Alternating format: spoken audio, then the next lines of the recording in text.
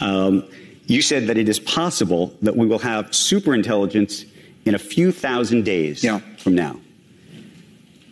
2 years ago, did you think that? And when you say a few thousand days, I can do various versions of math on what that means. I think it's possible, and I think it's possible not super far in the future. I expect that in 2025, we will have systems that people look at, even people who are skeptical of current progress, and say, wow, I did not expect that. That does change what. Like what?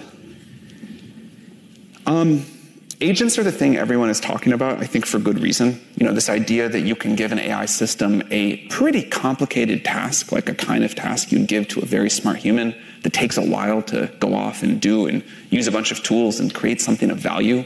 That's the kind of thing I'd expect next year. And that's like a huge deal.